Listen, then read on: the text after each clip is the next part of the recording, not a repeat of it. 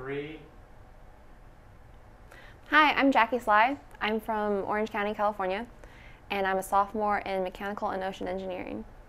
And my name is David Wise. I'm from South Lake Tahoe, California, and I'm also a sophomore in Mechanical and Ocean Engineering. And for 2007, the two of us paired up and we built an electric go-kart. Yeah, this is MelonKart, and as you can see, it has this rather large motor, which is nicknamed a melon motor, hence the name. And we ended up making a watermelon-themed steering wheel because we had a little bit of extra time at the end. What? Okay, take 2, coming up in 5, 4, 3. Hi, I'm Jackie Sly. I'm from Orange County, California, and I'm a sophomore in Mechanical and Ocean Engineering. And my name is David Wise. I'm from Northern California in South Lake Tahoe, and I'm also a sophomore in Mechanical and Ocean Engineering.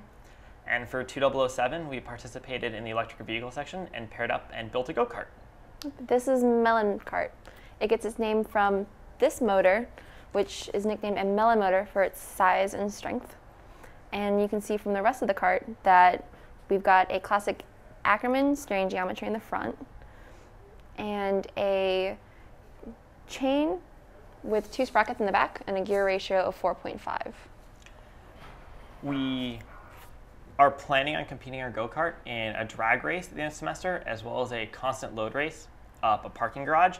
There's a variety of other electric vehicles that students have built that will be racing: scooters, a tricycle, a longboard. And we both learned a lot of new things in this class. We ended up TIG welding the frame out of square steel tubing for one manufacturing technique to make the go-kart. We ended up 3D printing a sensor mount. We water jet a motor mount, as well as learned a lot of the electronics and wiring to build an electric vehicle. Yeah. I think one of the most significant things for me was to do the calculations on paper and to have to trust that the go-kart wouldn't fall apart once I got in it. That was kind of a leap of faith, but it was exciting once we got to ride it. It was a little different from when we had lectures about safety features and they're talking about large-scale projects of like a pipeline or an oil platform, or we talked about powertrains and transmissions and like talking about a differential in a car and why you need differential, to implementing it in a go-kart and then having to trust your engineering and get in it and get in something that you've built that can go 20 miles an hour and it's running 40 volts or 40 amp fuses. There's actual power behind our vehicle compared to building a smaller RC robot. That makes it a whole different story when you're engineering things. Yeah, I think one of the scariest things was trying to figure out how to get that set screw to work for the transmission, because we had a period of time when the system we were using just wasn't working and the chain would just kind of fly off, which was a little scary. But we fixed that, and it was a learning experience.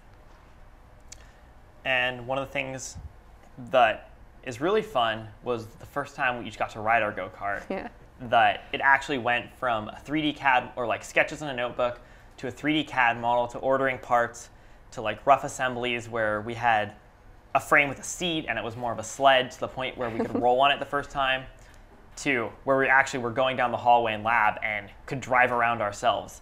And that was a really cool feeling the first time we could drive our go-kart from the storage room to lab rather than just having to carry boxes and boxes of parts. Yeah. And then how does it work? How does it drive? Is it good? It drives very well.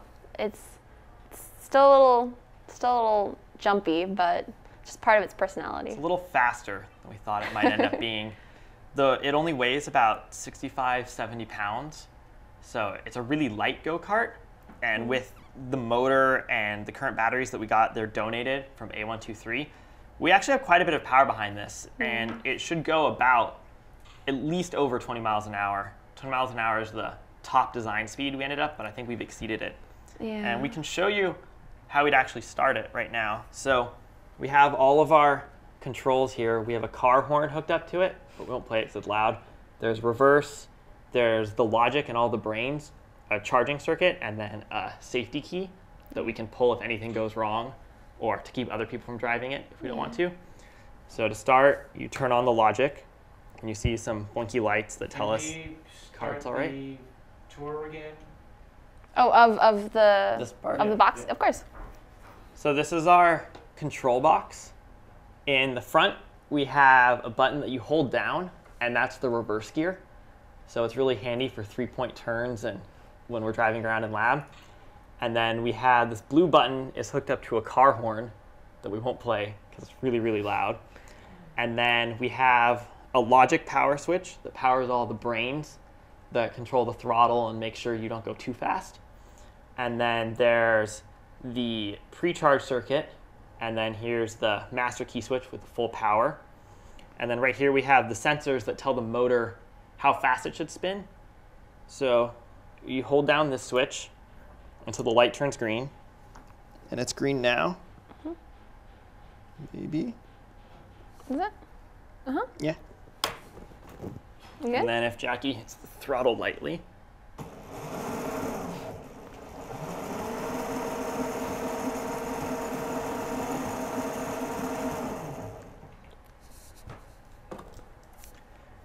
and then to turn it off, I'll take the key out and turn the brains off because we don't want it driving off the table. Yeah. Okay, and what are you planning to do next? We'd like to put another motor on it. Currently, MelonKart is powered by one motor, and the brake is mounted opposite that motor.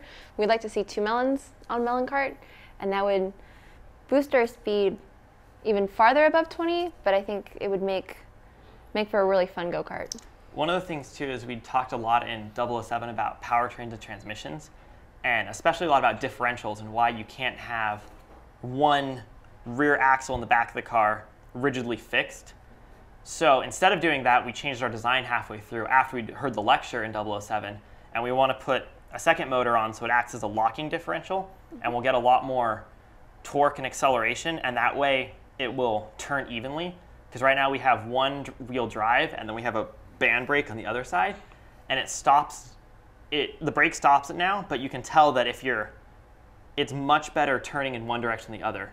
So we'd like to expand upon it when we are not constrained by the 007 budget and add another motor to make it a very rigid go-kart and a lot more fun.